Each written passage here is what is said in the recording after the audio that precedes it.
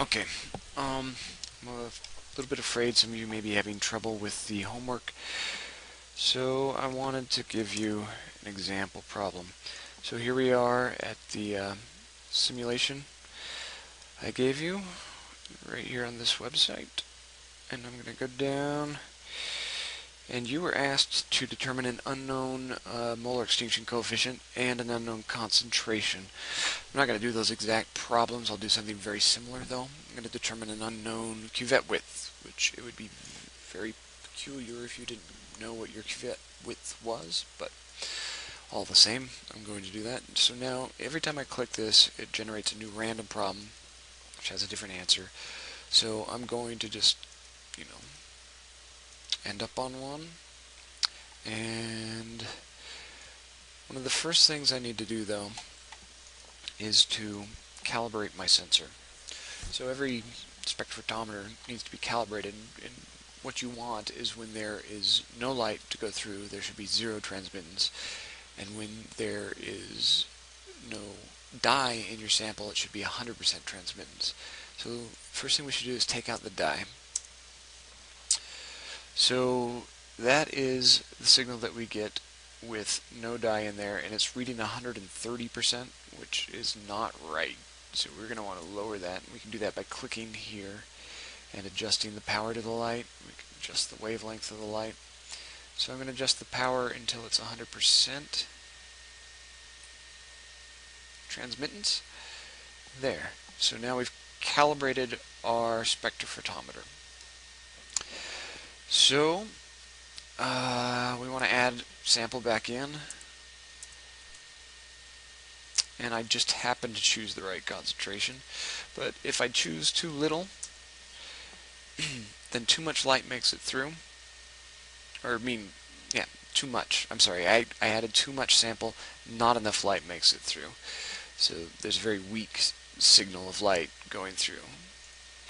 If I add too little of the dye, then too much of the sample of the light makes it through, and in both cases you can lose important information. So we want it someplace in the middle, which is actually right there.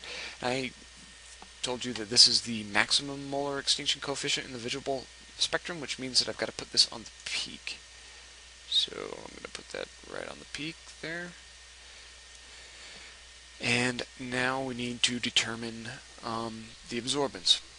And this is measuring the absorbance constantly. It is 8 point something. You see there's a lot of noise in that measurement, which is typical for a lot of measuring devices. You'll have a good deal of noise. And we talked about how to get rid of this with something like a moving average window, but in this case, the signal doesn't change. So I'm just going to collect data. You can actually do it without doing this if you're good at estimating, but this would be a much more rigorous way of determining your average. So I think I've collected enough data. I'm going to just pause it and get that data. So I've got it pulled up over here. I'm going to go Control A to select all, Control C to copy, and I'm going to paste it into Excel over here. So there it is. I want the average absorbance. So I'm going to say equal average. Then I'm going to select these cells. So I'm going to select all the absorbance cells. There. Now let's go back to our equations. So we know absorbance equals the width times the concentration times the molar extinction coefficient. We've got the absorbance. We know the concentration because we put that in our cells. It's 1 times 10 to the minus 5. And we know the molar extinction coefficient. We're given that. It's 3.96 times 10 to the 4. And that's in 1 over molar over centimeters, and this is in molar. So if we want the width, it's going to equal the absorbance divided by the concentration divided by the molar extinction coefficient, which gives us 2.19 centimeters. So I'm going to go back here, put in 2.19 centimeters, and submit, and hopefully I'm right. And I'm right enough. The right answer was 2.2. I had 2.19 within air So I got it right. If I did get it wrong, I could look over here and use these constants to determine what I might have gotten wrong.